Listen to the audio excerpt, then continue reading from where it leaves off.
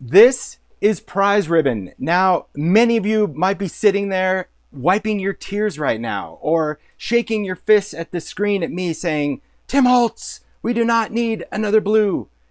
But you do, I do, we do. And that is because when I'm launching these colors, I really am not anticipating on launching these colors by a season, by a theme, by a whatever. It just happens, right? So some people kind of predict because maybe you're following the rainbow, right? Roy G. Biv, and you're like, well, he hasn't done this, he hasn't done that. And so I think if you look at the new distress color in this mindset, where you're like, well, wait a minute, we just had Salvage Patina, and that was kind of a greenish blue, and we had Speckled Egg, that was blue. We've already had this. It's really not about these 12 colors filling a rainbow. It's really about looking at the palette of distress and saying, what is a very heavily used part of the palette, and where do we have the void? So just so you know, that's what I think when I'm adding to the palette, is I look at it and I say, okay, what colors are people using a lot? Where are there significant voids? Because let's face it, it could be any color, right? I saw guesses for yellows and purples and grays and reds. It could be any of those. You're absolutely right.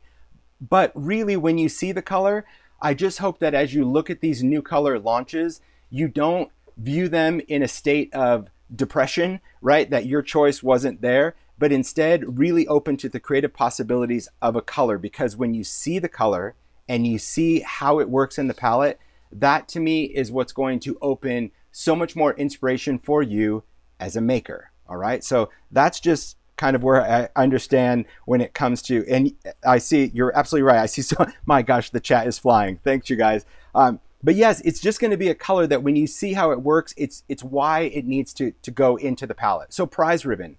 Well, why did I do prize ribbon? What's this? Well, it's really about this blue.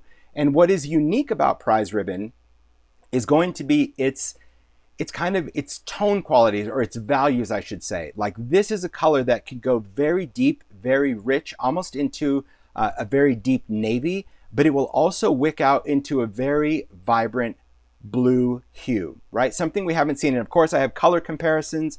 I've got swatches. And when you see, of course, how it works on different substrates, well, there again, this is a color that when I'm formulating this with the chemist, it's not just about picking a true color. So that's why the comments that say, oh, I want a true blue, right? Or a true red. That's never going to happen in the world of distress, because I don't like true colors in the palette.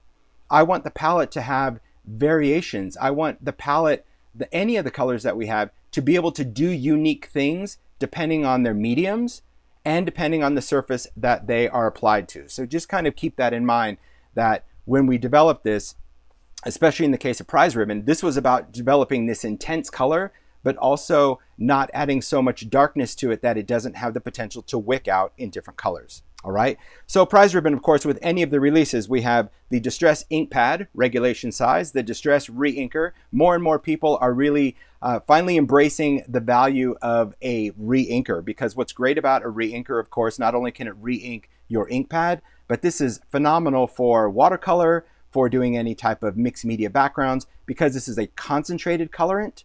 So like one little drop goes a long, long way. Of course, we have the oxide pad and the oxide re-inker. We also have the glaze. We have the Distress paint.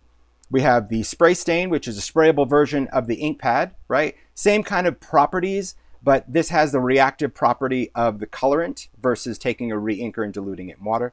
And then we also have the oxide spray. Same thing, a wonderful dye pigment fusion spray that has great opacity, but also the ability, where do you see this one? Yeah, and I thought Natifu does a lot of oxide sprays. Wait till you see what this does, not only on paper, but on craft paper. Mind-blowing, all right? And then we have, of course, the pin, which brings me to the next part, and also very exciting in the launch, are these. Now, for those of you that are pin collectors like me, great. For those of you that just don't get this, I understand. You do you, really. If you just find these as just like a joke, no problem, but don't be a hater, right? The people that just like to collect these pins, they're fun, right? It's just like when I go to Disney, I love pins, and people go, why would you want a pin? Because it makes me happy, and that should be enough for you if it's enough for me. So here's the cool thing about the pins. These sets, this is set 9 and 10, now complete the entire palette of Distress up until now, the 66 colors in pins. So these are the final 2 sets. Now, if you're not familiar with these pins, they're just an enameled pin. Yes, they have a pin back on them. They're just really cool. I'll show you my pin board. I just like it visually for my studio because to me, it's just art. But I do want to point this out that, and I mentioned this in previous colors, these pins are, I don't want to say collector items because that just implies like that they would have value to the world, but they are one and done, meaning the batches that came in on every release, Ranger's not making anymore, they're not bringing any more in. So once they're sold out, they're never coming back. So if you're getting into the collection, you definitely want to look to see, I believe all the sets are currently in, but now is the time to collect it versus if you're one of those like, hey, I'm late to the party and I want to start, you know, then I believe that these are going to be harder and harder to find. And that's why with each new color, we introduce that new color pin, right? So let's just talk about the pins real quick and we'll get into the color itself. I'm going to take this off. I do have a little putty on the back. That's a little tip for anyone doing videos, right? If you're ever doing product videos and you want to, you know, set up the stage, this is just a little, you know, like poster putty. It's great to put behind bottles so nothing spins on you when you're talking. Well, unless you knock it like I do, right? So I just take that off. There you go, right? Smoke and mirrors, that little bit of putty right there. All right, fun little prop. Wait until you see the flat lay. The flat lay is top secret right now till the live is over. That flat lay was really almost 3 months in the making. It was 2 months of collecting, but man, I love it. Okay, so the pins. If you are a pin collector, this is my pin board now, and I appreciate Mario kind of covering it up because he's right. If you were counting, you would have known that there's a new one if you have your board set up this way. So the cool thing about pins, right? Maybe you just want a couple. Maybe you want some of your favorite colors. Now the colors themselves, the original colors, are not sold individually. The only thing that is sold individually are the new colors. So like Kitsch Flamingo and Speckled Egg and Crackling Campfire, Rustic Wilderness and Salvage Patina, and then of course Prize Ribbon. All the other ones, they were all sold in these groups of 6. So sets 1 through 10, which of course would bring us the 60 colors. So this is how the pin board stands right now. You can see here I've got space for 6 new ones. And yes, anytime there's a new color, I have to adjust the pin board, but that's the fun of it, right? So I don't really mind that. It's kind of exciting because it's not like it happens every day or every week, but when it does, it's kind of a nice thing to go back to the board. Now this was Mario's idea. I thought it was really brilliant. This is a letterboard, right? This is a letterboard I picked up on Amazon, and what's cooler that the pins themselves, let me just kind of pull this out, right? It just goes into that little slot. Now you can use a cork board. I know a lot of people have different type of pin boards, but I really never thought of a letterboard. Here's what I like about it, right? The whole OCD side of me, I love the fact that when I put the pins in a row, they're much easier to keep to keep straight, to keep level. So I really like that. Marie asked, will the new colors be available in packs of 6? No, the new colors are sold individually, and these are the final sets. So there won't be any other sets of pins. This is it. There's only 10 sets, and all of the new colors are individual, and they are sold individual as well. I know a lot of people that do bundles. Many companies, like, they offer, you know, when you do the product bundle, you get a free pin. But here's the kind of the fun, cool part of the pins. You can see that they're kind of a quirky, fun, playful distress. It has all the color names. So that's why I really like to use it as a swatch board. Are they true to color? No, not really, because I still have my, you know, my actual ink swatches that I have in the studio when I'm really trying to match it up. But visually, I use it more than I really thought I would. At first, I thought it was just more of a decorative thing, but sometimes I'll look and it's like, oh, wow, yeah, I haven't used, you know, squeezed lemonade in a while, or mustard seed, right? There was a comment that said, I hope you have a mustard yellow. I'm like, okay, we do. Or a lemon yellow, right? There. So the great thing about this is it can also be as a reminder in your creative space. It looks cool. It's great art, but also the colors that maybe you have, or maybe the colors that you want. So anyway, that's the pin board. I'm very excited. Again, a shout out to Ranger for doing this. When we first started the whole new color launch, I wanted to do something fun and quirky. I'm a huge pin fan for Disney, and so to be able to have this is really great, especially the fact that I know it's one and done for them. So it is still a lot of work to do packaging and art for only one time, but I appreciate that they stuck with that as well, because that's the other fun part of a pin, is collecting, knowing that they won't be around forever. And a year from now, when we're still talking about distress, these pins will well, they won't be readily available. So those that have them, hopefully have them. At least that's my hopes. So those are the pins. Let's get into the color. Let's talk about prize ribbon, okay? So prize ribbon, like where does it fit in? Where does it play into the palette? Because labels are always difficult. We do our best. We do try to match Pantones when it comes to labels, but it's really the medium that itself that comes to life, right? That's the whole thing. So these colors, I'm just going to talk about prize ribbon and really where it fits in. It fits in definitely in the blue family. And when you look at the blues, this is where it is quite unique. And I have a swatch for ink and I have a swatch for oxide, okay?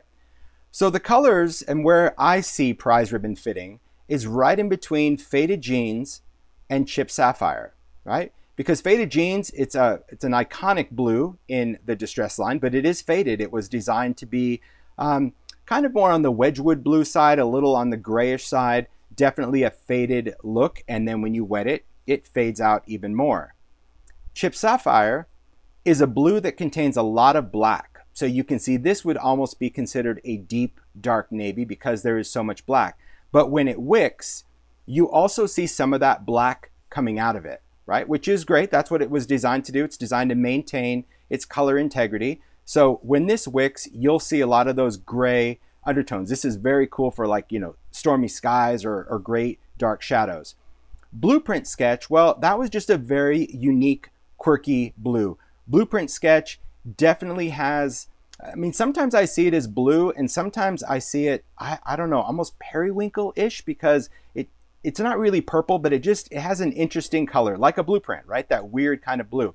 And you'll see that when it wicks out, you do kind of get these, well, kind of periwinkle tones to it of how it wicks. And that's where prize ribbon came in. And this is where we went back and forth on this color. Because what I wanted this color to achieve is I wanted the deep intensity of blue, but I didn't want it to look black. No matter how much you put on it, I just want it to be deeper, kind of almost a navy color, but not a dark navy.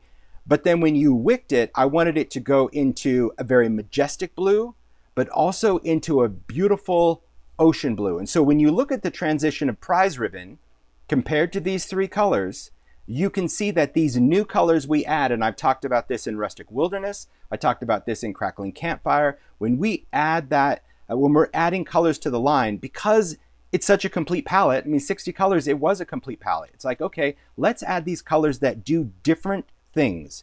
Do something different. So that means let's play around with this wicking property, and that's where I'm not a chemist, but that is the biggest challenge. Is like, okay, you want it to look one way, but you want it to react a different way, which is not what we normally do in Distress. You can see that.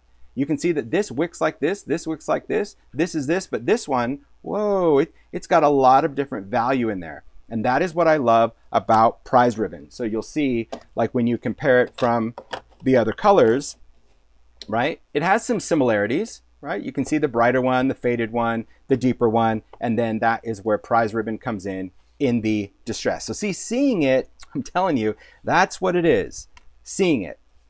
Now we get into oxide. Now oxide, same thing. It's going to, oxide, if you're not familiar with oxide, it is a fusion of dye and pigment. So we're getting that colorant, that dye and pigment. It is going to wick very similar to its core color. Chip Sapphire, it's going to wick and you're going to see that black start to come through. Blueprint Sketch, it's going to wick and you're going to see kind of some of that periwinkle. Prize ribbon, see what I mean? That deep, true navy color, not blackened blue, but a navy color. And then look how it wicks. What? See? Almost electric. Like that to me is what is so unique about it. And that is what is also important about kind of doing a live launch, because if you don't know that, you're just going to look maybe online, you're going to see a picture and you'll be like, huh, blue, yep, have them. Okay, yeah, sure, you might have blues, but this is why I'm adding these particular colors to the palette.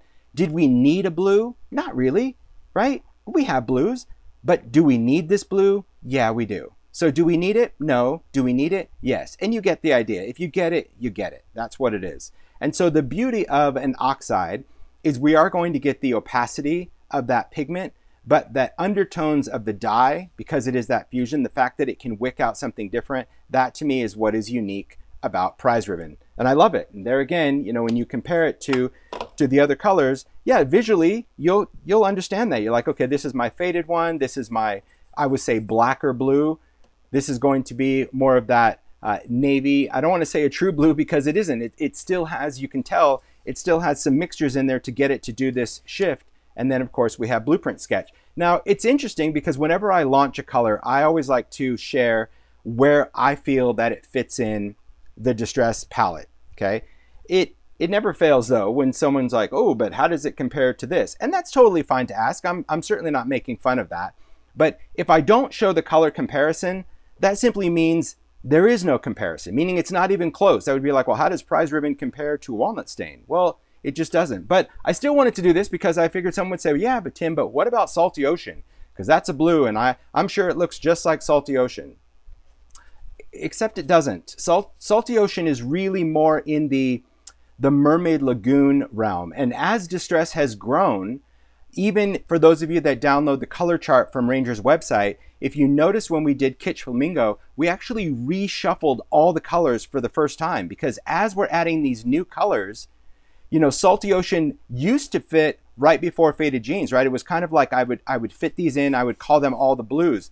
But now that I have more of these deeper blues, Salty Ocean to me kind of kicks back to Mermaid Lagoon because it does have more of an ocean vibe. Definitely, you can notice a lot more like turquoise in it, which I never used to see in Salty Ocean. To me, I was like, oh, that's just a bright blue. So it's funny how as we add new colors, you really see that it makes the existing colors very unique to the palette. That's the fun of adding colors. Like I said, it's none of these colors that you absolutely need, but they're sure fun to have and they're cool when we add them into the palette. So those are the color comparisons for Prize Ribbon and where I see this fit. But of course, you're gonna see from the makes that once you start adding this to stuff, and once you start putting this color next to other things, you get an entirely different shift. And one thing I'm going to point out before I get into, and I'll show you more even on the swatches, the significance of ink and oxide across the entire palette is really important to recognize because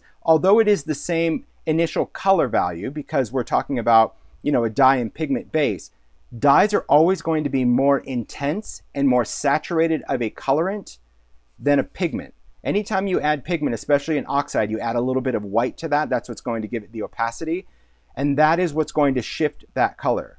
And so it's also really cool, especially for those that are doing a lot more mixed media, a lot of backgrounds, to utilize both together.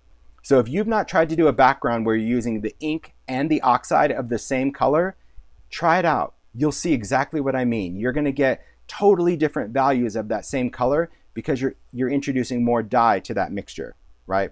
Really cool. Okay.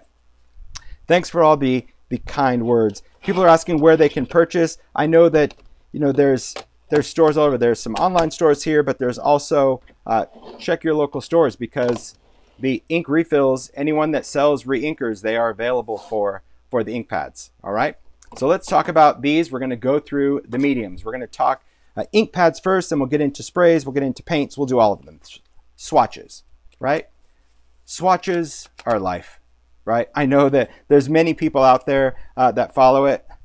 Thanks, Vicky Booten. Thanks, Wendy. Thanks, Deb. I agree. Like the whole thing about color, right? Swatches are life. And there's many people out there that do amazing swatches. I know Keisha's one of them that I follow that I love to see how people do swatches. My advice to swatches, right? If you're just going to stamp most of the time, like Jennifer McGuire has like a stamping chart about stamping a color, you need to do swatches in the way you as the maker utilize the color the most. So if you say, well, Tim, a lot of times I do backgrounds and sometimes I blend and sometimes I stamp, then I believe you should create a swatch or a series of swatches that show that, because that is different. How you apply the ink to the substrate is completely different to the overall effect. Also, the type of paper. And I go through this each time. The paper that I work on most of the time when it comes to working with distress in a background is either distress watercolor cardstock, right? That's going to give me a textured side and a smooth side, both of these, but it reacts with water. Very cool. I love how that works. Another new one that I do if I'm doing a lot of blending or stamping is white heavy stock. This is 130 pounds, so this is thicker than watercolor, but it's completely smooth. And so it allows for a very creamy blend, but also really nice stamping. Or of course, sometimes, and you'll see some of the swatches I'll do on craft heavy stock, same 130 pound, but it is important that you don't do swatches on the cheap stuff, right? So let's say you use mixed media all the time. Maybe you use heavy stock, or this is the same stock that the distressed tags are made out of, right? So maybe you're a tag person.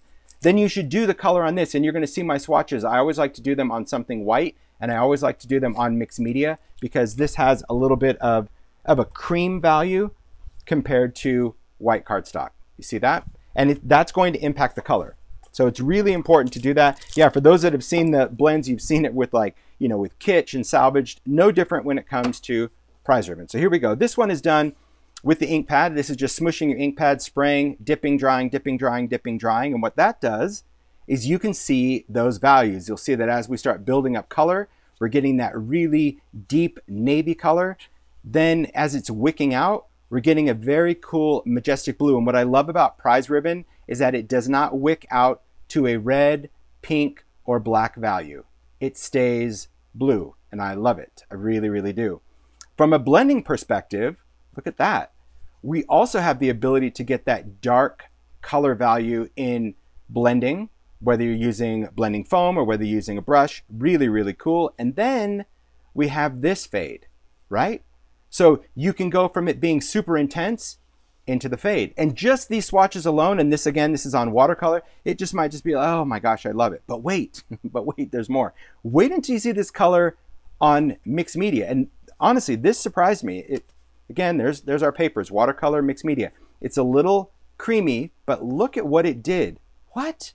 This was super interesting to me. And the reason is because although this was cream, I honestly expected to see some type of, I'm not going to say green, right? I didn't expect it to be like lime green, but I expected some sort of green value because blue and a little bit of yellow would make green. It didn't do that at all. In fact, it actually became more navy, and the water spots became really intense outline, and even the wicking, even that lighter tone, still didn't wick out green. So those are the kind of things that really excite me when I start to use these mediums. Is like, what? Like, that's the cool thing. But you can also see that both of these papers, they react the same ink differently, right? Watercolor paper is designed to create a watery look. It trails more, right? It wicks more. It creates these little ripply bipply things, like the whole thing that, like, see it around there? Like little jaggedy bits. Whereas mixed media, it also flows, but it doesn't flow the same as watercolor. It actually has a little bit of a smoother flow, but where it has those ink spots, they're super intense, super outline. And that's from flicking water on there or just dipping and drying, dipping and drying. Now blending, again, I was shocked. I was just surprised. So blending on mixed media, again, created that darker value. I would say that I prefer, in this scenario, I prefer this because this one I did notice a little bit of a shift, right? Where I like this darker value, but again, you do the likes. But I will say that when you're playing around, even if you have little scraps that you've cut off from a tag or a card, make those as swatches. You don't have to devote an entire sheet of cardstock to a swatch. You can have like just little snippets of that just to remind you of what that medium looks like on the different papers you use as a maker. It has to be what you use, right? Now everyone is using ripply bipply. Oh, is that what I said? Yeah. Oh man. Oh no. Oh no. Oh boy. I apologize for my made up words, but you know what I mean. I try to explain the movement. All right. So this one is an oxide. And oxide in prize ribbon is amazing. Completely different look than what we achieved with the dye. Now both of these are watercolor, right? But you can see that the oxide, we're still getting that intense deep blue, but it's also wicking out to that beautiful, majestic, brighter, vibrant blue. Not like Salty Ocean though, right? And it's not deep and dark like Chip Sapphire. Pretty amazing. But the blend, and I know so many people love to blend with an oxide. Look at that. That is creamy goodness. It's so beautiful because, again, an oxide is always going to blend smoother than an ink simply because this is dye. And even though you get a nice transitional blend, it's always going to be a bit pixelated, if you will, because you're talking about dyes hitting the fibers of a paper. Oxide, because it's a fusion of dye and pigment, you do achieve a much creamier, smooth blend. Doesn't make one right or wrong. And could you blend both on the same? Absolutely, right? Really, really cool. Then we'll get into an oxide on mixed media. Look at that, right? Love seeing that look, love seeing how that layers and how dark that is. And again, the blend. Now, I didn't notice much of a difference when it came to an oxide, and I'm not surprised by that because again, an oxide is a dye and a pigment.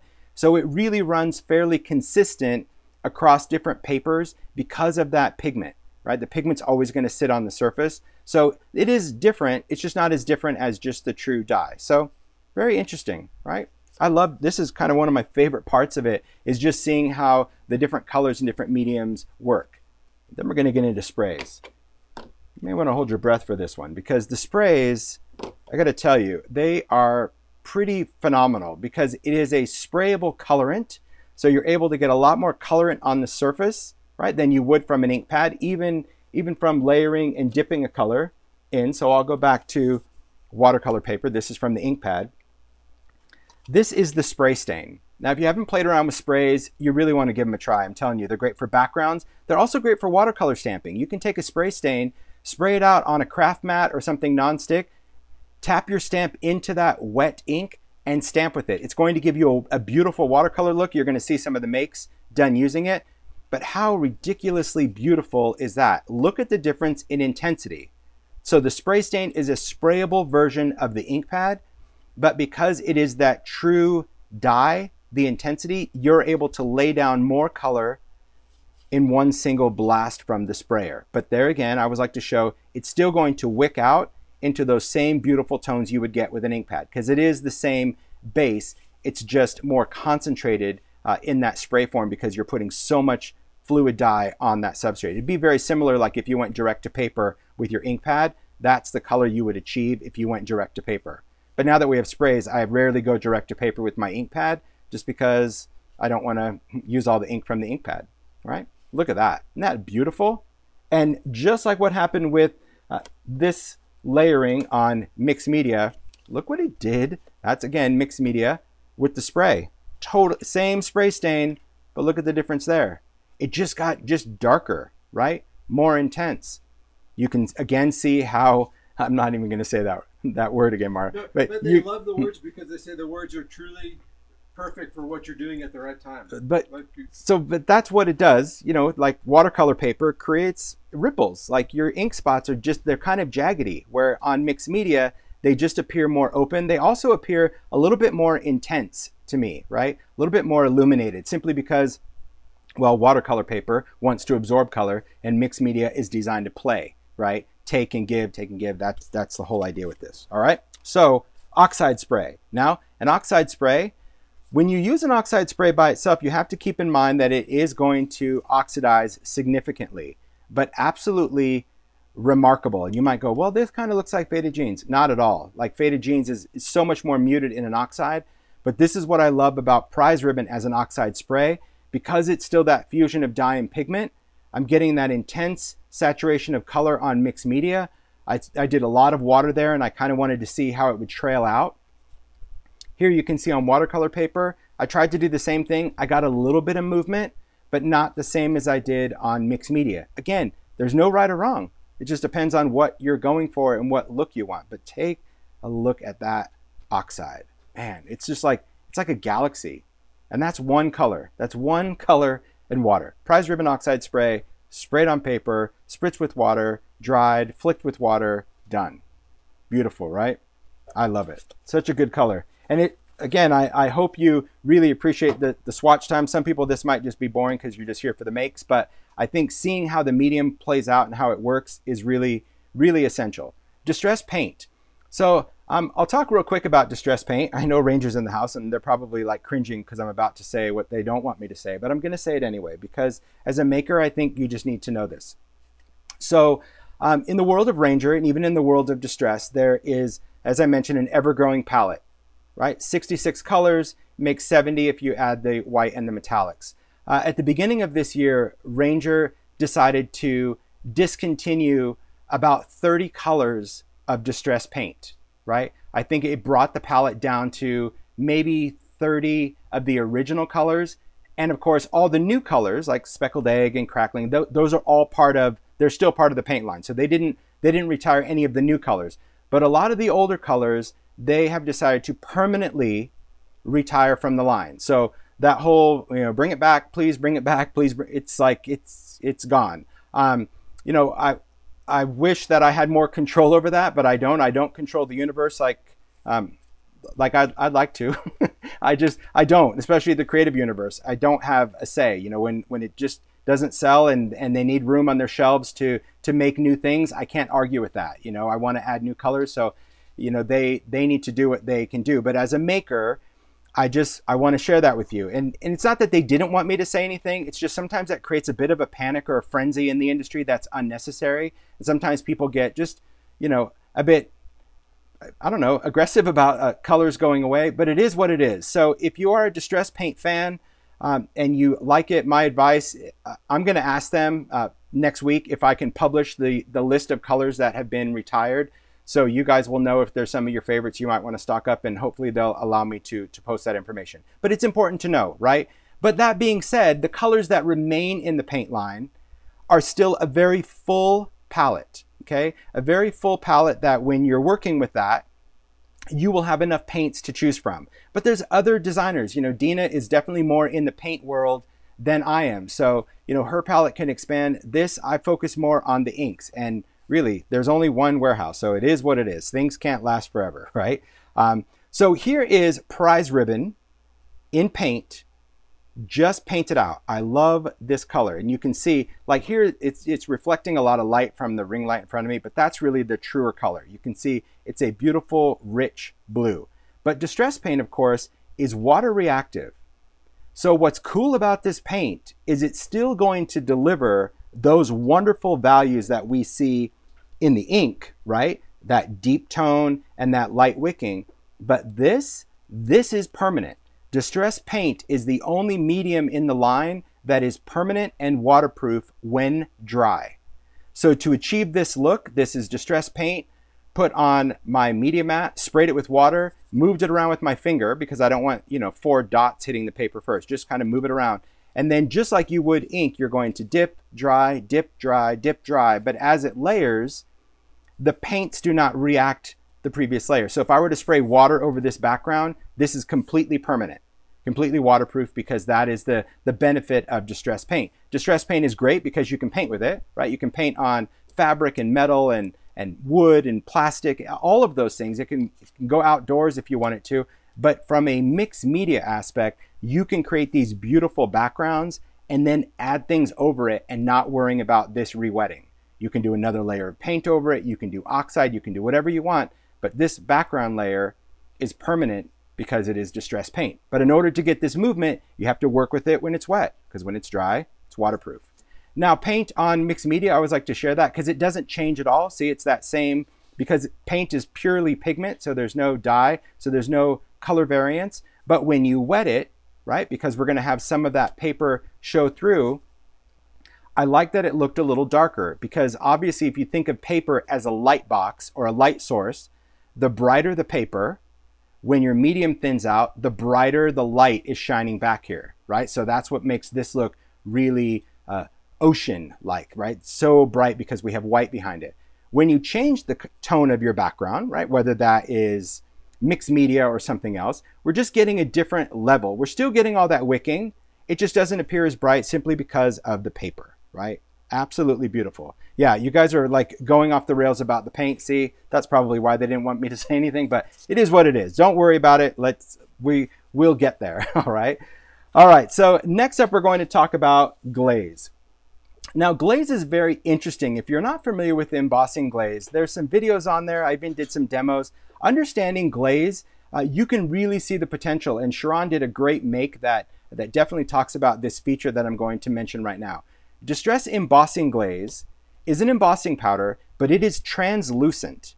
That means we can see through it after it melts. Okay? Traditionally, most embossing powders are opaque. you put them on a substrate, and I just say traditionally, so it doesn't mean that every other powder is opaque. There are still other transparent or translucent powders in the industry. But embossing glaze, they are all translucent, every color in the line. Now there's not a huge palette of this. Hopefully we can expand this palette in the next year or so. But this is what I love about embossing glaze. We've got that wonderful shine. Now you can just apply your traditional embossing ink, right? I use Distress embossing ink, but you can use Versamark or whatever as your clear ink. Apply the powder, heat emboss it, and you get this beautiful translucent colorant, right? But if you layer this over something, meaning if my ink layer wasn't clear ink, maybe it was Distress ink or Distress oxide, whatever color you use as your base for this is going to shine through and impact this color. And I'll make sure I keep these swatches for when I show you the make, because you just won't believe the difference.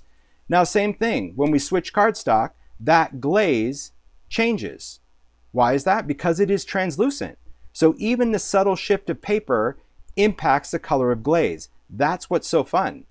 So if you have some colors of glaze and you've only ever used clear embossing ink with it, sit down today, this weekend, whatever, and just take that glaze and go, okay, I'm gonna stamp an image in pink and use this color glaze. I'm gonna stamp that image in red and use the same color glaze, and see how that shifts, because you can create so many unique colors by combining a Distress ink or oxide with a glaze, because these are both embossable inks, right? When you stamp this, you can put embossing powder over it and it will hold the powder until you heat set it. Same thing with oxide. Now, it doesn't have the same open time as a clear embossing ink, because a clear embossing ink, if you've ever felt it, it's very oily, very glycerin. But both of these contain a level of glycerin that will stay wet long enough for you to apply the embossing powder, regular embossing powder or glaze, and then heat emboss it. Obviously, if you use regular embossing powder, you're not getting the benefit because it would just cover the color. But a glaze, we are playing on the fact that this translucent color will be impacted by whatever color is underneath it. But very cool, and I love the shine of that. Embossing glaze, so good. So good. I mean, you should start creating nail colors. But that's funny. All right. So now let's talk about this. Let's talk about both of these colors. Now we've already talked about these inks being used on watercolor paper, right? Or mixed media. And we see what these colors do. But because this is a dye, a very intense dye as you've seen, I wanted to see what it would look like on craft paper, and it did not disappoint, right? Look at that beautiful, rich color. Completely changed because, again, we're going from something translucent, but this is the same ink from watercolor paper to craft, and I love it. So that's the other thing to think about when people go, oh, you know, could you do a navy color or do this? Here's another fun fact. If you have any type of stamping tool, right? Stamping apparatus in any way where you have the ability to stamp and stamp in that exact same area again, you can layer your Distress inks. Meaning, if you like the look of this color and you see what it looks like over brown, then you could, for example, take an image, ink it up with a brown, maybe frayed burlap, right? Or brushed corduroy or walnut stain, stamp the image onto white paper, lift it up, wipe it off, ink it with blue, stamp in the same area, and now when you layer blue on brown, you're going to get this color. So when you're stamping and you have a stamping tool, you have the ability to still layer your dyes, right? It won't work with oxide because oxide is going to cover up the previous layer, but your dye inks, you have the ability to mix and match your colors. So if you have a color in Distress and you're like, oh, I wish Squeezed Lemonade was just a little more yellow. Okay, great. Maybe you're going to stamp the first layer in a light layer of mustard seed, and then you're going to add Squeezed Lemonade on top of that, right? And you're going to get that new value. So that's something to keep in mind when you're playing around. The ability to mix and match Distress is truly endless. But look at this one. This one, I'm not going to lie. I actually, like, it kind of took my breath away of what Prize Ribbon did on craft. This is the oxide. Now we know that oxide is going to oxidize. But truth be told, when you're oxidizing on white paper, you see the oxidation, but you don't really appreciate it as much because, well, it's white on white, and you kind of see that, and you're like, okay, that's great. But when you get that glow on a dark substrate like craft, wow, that became just pure magic. And yes, I could just go to town and combine this with salvage patina on craft and really get a whole patina, or maybe I put it in with a little bit of metallic paint. I could go on and on for these, but I've just learned as I do the new color launches, it's like, focus on the color, Holtz. Focus on the color. So there will be cool combos, I'm sure many makers will be sharing as they play with this color, but I wanted you to also remember, as we go through all these colors, play around with some different substrates, especially craft. If you haven't worked on a craft paper, I do recommend, you don't have to buy the distressed heavy stock, although it is, in my opinion, the best because it's 130-pound craft. Traditionally, craft paper, because it is recycled paper, is very porous and very thin, and I don't like how inks normally play on thinner ones, which is why I wanted to do a thicker version. But still, play around on a craft substrate and kind of see what you get. All right? So those are the overviews of the color. How do we do? I'm just kind of, yes, it does look like water. All right, very cool. Okay, nice, nice, nice. Okay, I'm just trying to catch up with the comments. We doing okay, Mario? Doing great. I know I created a little bit of a panic, but Yeah, listen, okay. it is what it is. Like, see, that's the thing. It's like, I want to tell you, but then sometimes I'm like, say nothing ever again. But I think we need to know as makers, make your choice, but certainly don't go off the rails with this. Okay, let's talk about makes. Prize ribbon is amazing. So a shout out to the makers. There's actually going to be several people sharing some stuff today throughout social media, so I can't wait. I haven't seen that, but I do collaborate with 4 top secret makers that get this color way in advance, so they have the ability to create makes for the live. So a shout out to Sharon and Paula and Stacy and Zoe Hillman, simply because they get that color. They have to be so top secret for so long, but they really have a distinct challenge when it comes to the color launch. And their challenge is as follows. Sharon's challenge is to utilize the new color in very clean, colorful, simple cards. That is what her challenge is for the color, and she delivers every single time. And you'll see these from the makes. Paula's is about taking that color and incorporating into the world of ideology. How do we see this color used on different substrates, and especially with a vintage vibe? Stacy is about creating shabby vintage, creating makes everything from cards to dimensional, but giving it more of a shabby vibe.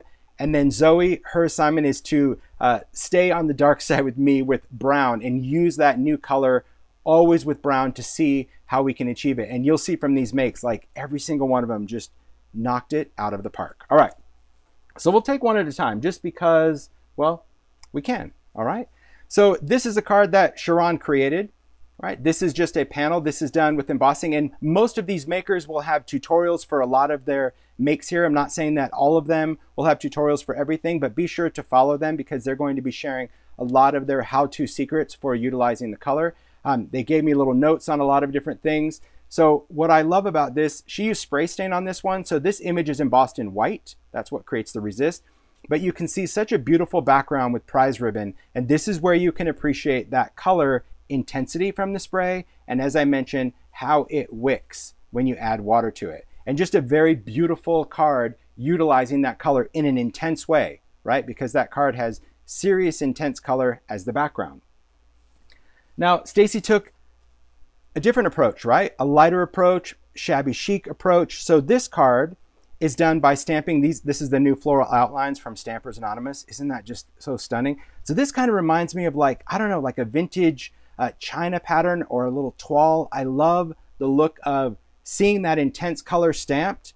So do you see how prize ribbon almost looks black when you start watercoloring around it? So this is about stamping in that color and then just adding some watercolor accents. But you can see around here other little elements. So all these layered stamped elements you see here, so cool, right? The labels, that little tickets back there. I love all the numbers, little butterfly, just a beautiful shabby approach to that color. Two completely different looks of that same color, right? One is a spray stain for saturation, and this one, whoa, unreal. Now, all of these makes will be posted on my blog following, so you'll be able to see all of these makes, and also they will be linked to the makers' blogs or tutorials as they post them, if they post them. But be sure to follow them because a lot of the times they share a lot of their stuff on Instagram and not necessarily on the blog, so it's important to follow them there as well. So Paula created this one for ideology. This is an ideology framed panel. You can see photo booth, utilizing the tags, the little curio frames, the vials, but this is about like, okay, her challenge, how to use this color in ideology. And you can see there's some elements here like the quote chip, creating that. These are the flowers. This is bouquet. So these are ideology paper flowers that are white that you can add any colorant to them and stain and make your own little vintage millinery flowers. So the bouquet, there's actually tons of these paper white flowers in the ideology line. And then if you look back here, same stamp that Stacy used, right? The outlines, but look at the totally different look because instead of stamping it in blue, Paula stamped that in a shade of green. And I love seeing the difference. That to me is always what is so inspiring about the makers, right? They don't get together and go, what are you making? What are you making? They all kind of do their thing. And so when I get makes where the maker used similar product but in a different way, I'm just like, yes, this is like very cool. And honestly, I haven't even looked through these until we just went live. So that's when I first noticed it. So there's always a lot of details that maybe I don't notice initially. And that's why it's also important to follow these makers because they're going to share tips and tricks that I didn't even pick up on. But I love just the ability of layering and that fact that you can add those colors and how well it pairs with the gold and the greens and all of the vintage. Now this card, Zoe created this card. Again, Zoe's challenge is use it on brown. But you might think, well, that's just easy. And it really isn't because taking a color and always having to pair it with a neutral, still, you know, the whole idea is to achieve all those different properties and qualities that I talked about each color having. And here she totally nailed it. You can see back here that deep, rich navy right there. I love that. And you can even see there's that little bit of that oxide magic. See? And then, of course, the watercolor, I love, it's just beautiful. And then that background, that splatter, right, on craft. Zoe captured that magic as well. So it's really cool to see a make utilizing that. But still, all the level of detail, right? All the stitching and sewing around every, man, I wish I could sew like that. I cannot. My sewing is just a little crazy. And I've yet to master the zigzag. I'm not good. My zigzag never looks good.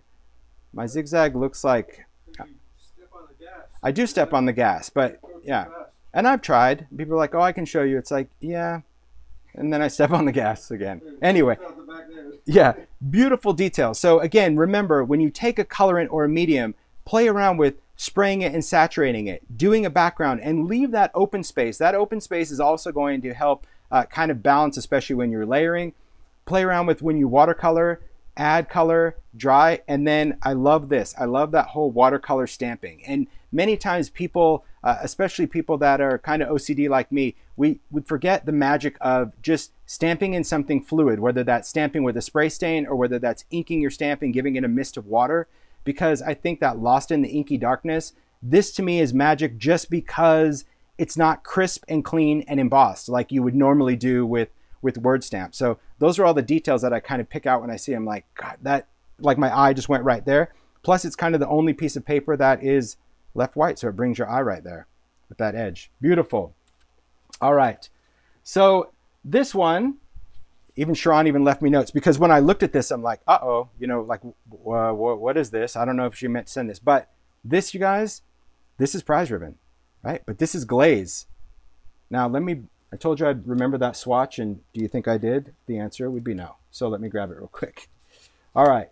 So here's the thing to note about this particular color. So she just said inked with distress ink, then added embossing glaze. Okay. So this is going to be prize ribbon ink underneath it. Let me find my swatch. There we go. Just so we can get the visual comparison. Do you see what I mean? What? Right? Because glaze is a translucent embossing powder, by you changing the color, the foundation color under the glaze, that is what's going to reflect or impact this color.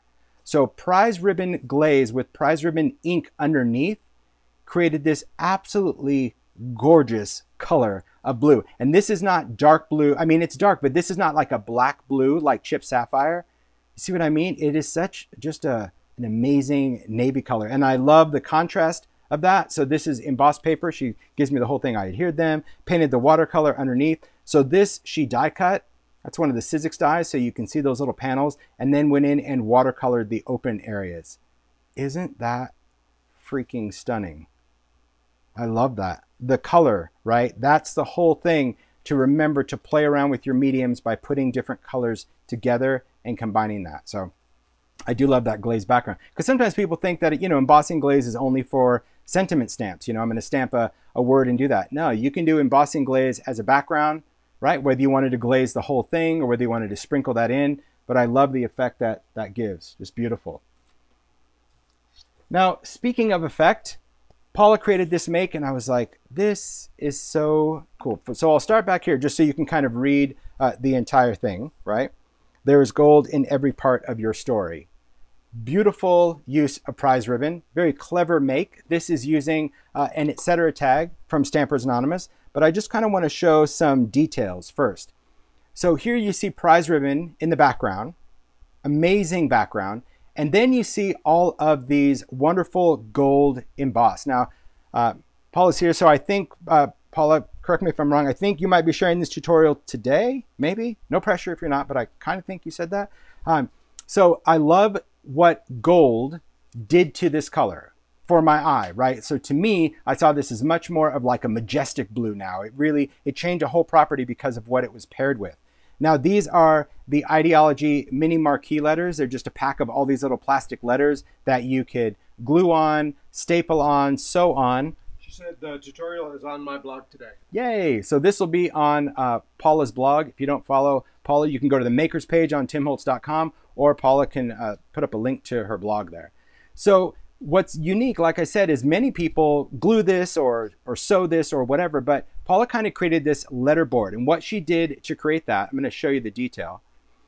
This is my decal trimmer from Tonic. So if you're not familiar with the decal trimmer is like a guillotine paper cutter that cuts a deckled edge, right? It doesn't cut a zigzag sawtooth that I kind of joke every time. It's not going to create that. It's going to create something very subtle, sometimes almost smooth, but then it's going to also give you that very unique deckled edge. And so she used the decal trimmer to cut these little pieces that she sewed on. So that, to me, I love that detail, Paula. There you go. Now you can appreciate the subtlety of the decal trimmer, right? I also love how you backed this in gold as well. But that just, I don't know, it just added to the vintage vibe. So it wasn't like these straight, clean pieces of paper. But maybe that's you, right? Maybe you like just those clean cuts. You do you. But I really, the benefit of the decal trimmer, and this is totally using it to its advantage, is that because it's a guillotine, you can actually cut strips of decal paper, right? You're not trying to tear everything with a ruler, and you're getting that clean, straight edge. That's right. Very happy. I'm happy that the decal trimmer is actually back in stock. It sold out when it first came out. So beautiful. Very cool. I mean, right, these makes are just like, what? Oh. All right, Stacy created this. I love this shabby vintage tag. There's so many different things going on in the background. Like, again, you can see the benefit of doing backgrounds with paint, or utilizing the color for like a watercolor effect, or doing even some tinting.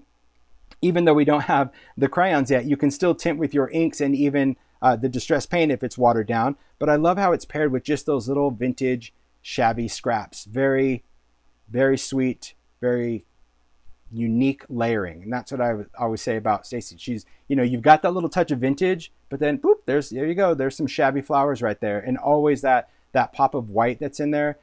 She always likes to surprise with floral and little vintage elements. Isn't that detail just precious? Really is. There's no other way to say it. I don't normally use the word precious, guys, but this one, I love it. I love the detail. And again, when I was mentioning all the different kind of pairings of that color, and you're going to keep seeing, like even Sharon did some very bright, clean cards. It doesn't always have to be 100% new color, right? 100% prize ribbon, but when you're pairing it with different colors, a little salvage patina in there, it's very cool to see how this color works with what is already there. Now, this make actually makes more sense now when, so in chapter 3, there was a make that Kathy did of cactus that I was just kind of wooing over. And Zoe had already sent the makes for the new color, but I don't see them until last night. But she's like, oh, you love that. Just wait till you see the new color make. And I'm like, I didn't even connect the dots. And then I see this. I love it. It's absolutely amazing because it's a totally different look and feel, and definitely on the grungy side of how Zoe incorporated prize ribbon into wood grain and paired it with cactus and rusty gears. Like literally, I have goosies. Look at that. See that? Serious goosies from this because it's just, it's everything. I love seeing the wood grain, the hammered metal. I mean, look at that detail of cutting those strips and then going in with old school ideology texture hammer. Love that. And this is an ideology adornment, that little ribbon. Very clever. I almost used that in the flat lay and I didn't. It's so cute. But there you go. You'll see the Sizzix funky cactus back there and that grit paste gear. But totally different look, right? So the whole thing about a color is really understanding how a color can also play in with a theme. So far we've seen that prize ribbon being, you know, very beautiful, very sophisticated, paired with gold, shabby chic look, any of that. Now we can kind of see, okay, it can also really tie into pretty much any theme we want to do, from very Southwest. So I consider this like a Southwest, very grungy. There's Arizona right there. And then we have these makes from Sharon and Stacy, right? A total nautical vibe. So Sharon created this card, very simple, very clean, right? That's it. Simple distress oxide stamping.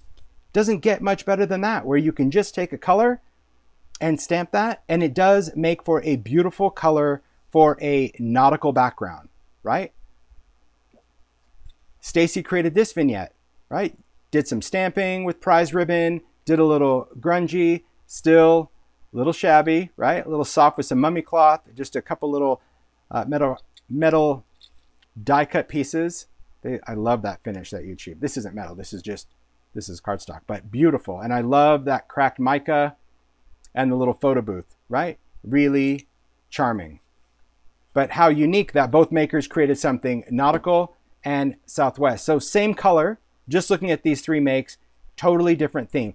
Always remember that about your colors, always. And I think really if you surround yourself with some type of color, and this is not just to sell you on the pin board, this is whether you have swatches or whatever, if they're in front of you and you can see them, when you're creating these types of makes, it's so much easier to say, oh gosh, let me try this color. Yeah, I've not thought of, like, you know, putting prize ribbon in here, because faded jeans would have definitely been much more faded, and chip sapphire would have been a very black blue. So I really love seeing that oxidation. Of course, I can't imagine how amazing this looks with salvage patina. But you can see that even whether it's mixed, whether it's clean, or whether it's got a little shabby appeal, we're able to change the whole look and feel of the color.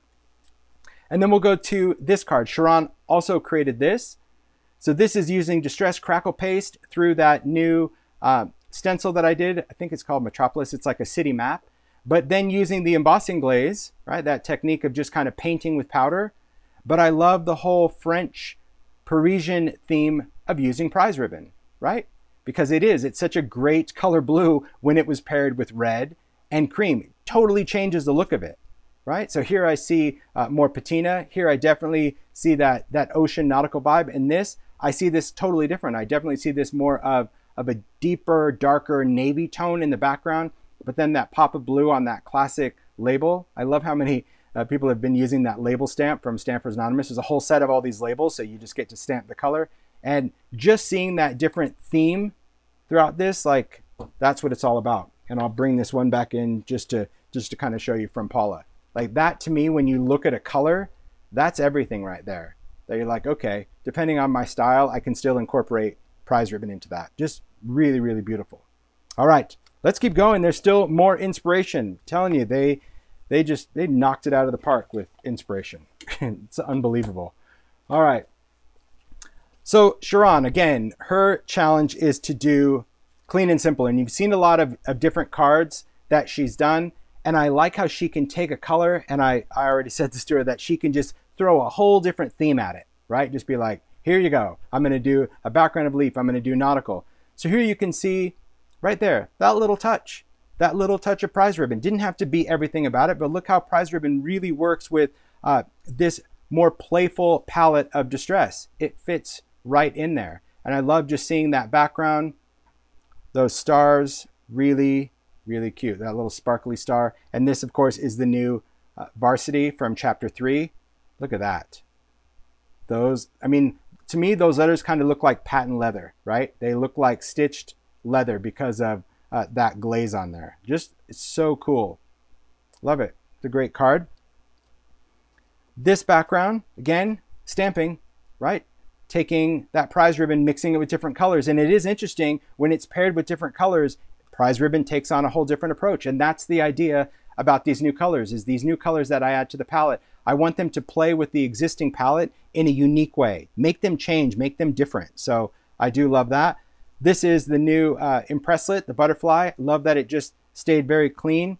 See possibility everywhere. That's an Ideology metallic sticker, but really great just to utilize the color as a background and keep everything very plain, very simple, to really appreciate the look and stamping of color. And then she just goes into this extreme of utilizing colors and creating bold backgrounds, right? When you incorporate this, ink, oxide, watercolor paper, die cut, mica spray, splatter, right?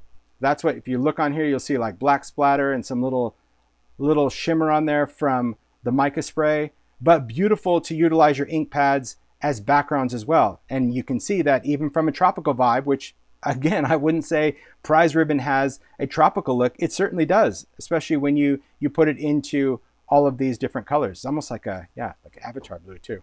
I love it. So cool to see 3 totally different ideas with the color. And that to me is, I wish as a maker, I could kind of think like that, but I tend to do a lot of, very similar grungy look and feel stuff. But that's what I appreciate, the creativity of every maker. I think every maker has something to totally contribute. So this one, Paula created this, and I always like that Paula always takes a chance, and she's done this every color, where she'll take the color and she's just going to do some blend with it. She's going to run with how she creates different backgrounds. So this book, I love this. That's a backdrop inside. I love how she created this book. I love the texture on there, little resist spray on the outside, but I love how prize ribbon is mixed with different colors. I mean, look at that. See, when I was talking about patinas and greens, let's just for a moment take that in, shall we? I love that. I do. And I love, look at all that. Yeah. Look at all that troubly bubbly. Because some people think it's trouble. Me? I love the bubble. That's the best part. That texture. And you could spray it. You could totally get a nice clean look. But that's the beauty of resist spray too, if you just spray it on and let it do its thing. But then inside, again, detail, detail, detail, where she used so many different mediums. And she did leave me a bunch of notes, but I don't want to kind of spoil the fun, because I'm sure she'll share all the tips and tricks of what she used and how she used it. But I love that she did the paper. There again, there's the decal trimmer. So see all these pages?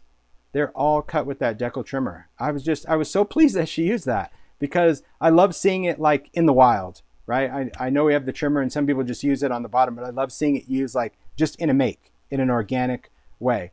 But you can see utilizing the inks paired with different colors and stamped with that, using the Ideology clippings and some Ideology ephemera. There's photo booth, there's a linen tape. So this is where Paula really has that challenge of taking that color. She could use stamps and stencils and all that, but still mixing it in with all of the different Ideology elements, and just these little touches, right? A little bit of cheesecloth on there.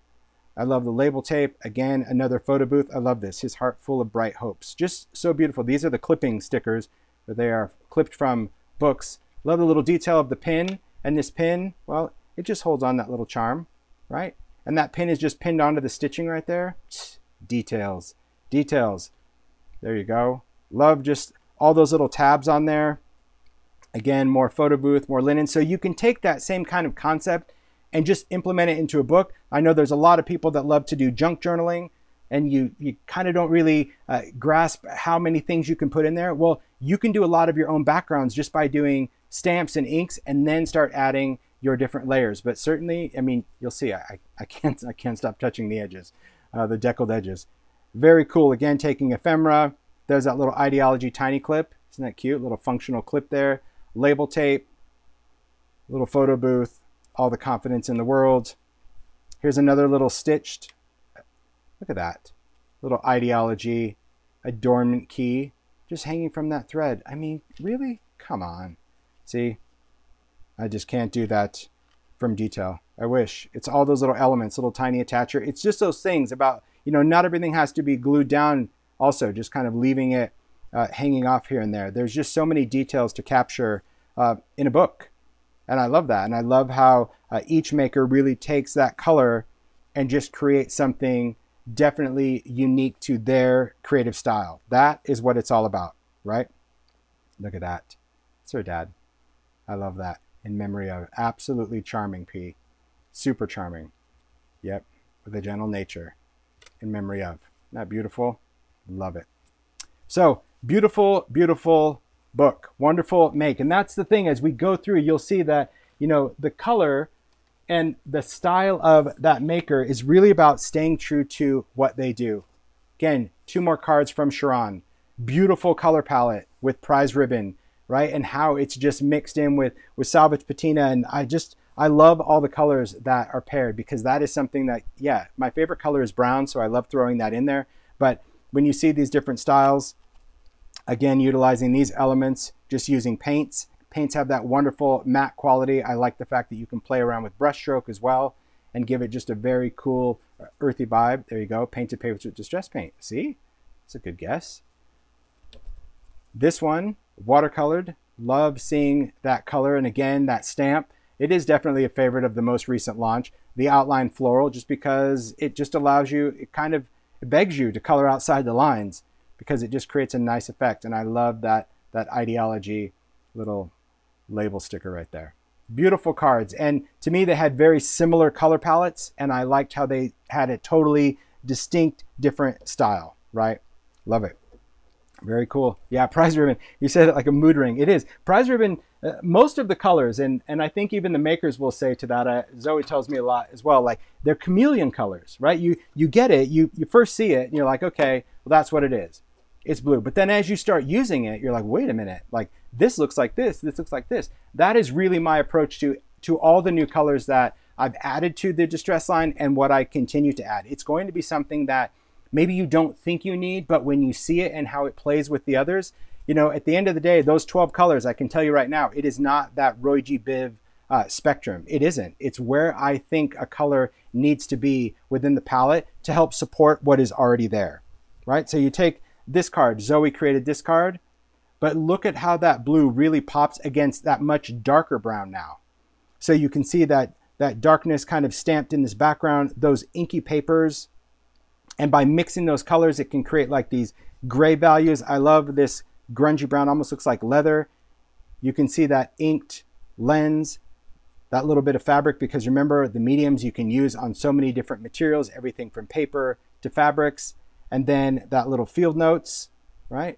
A little paint in there. You see that, just that little spot of color, right? You can still use paint in there until we have crayons. See how that light just catches that color. Love that pop of prize ribbon.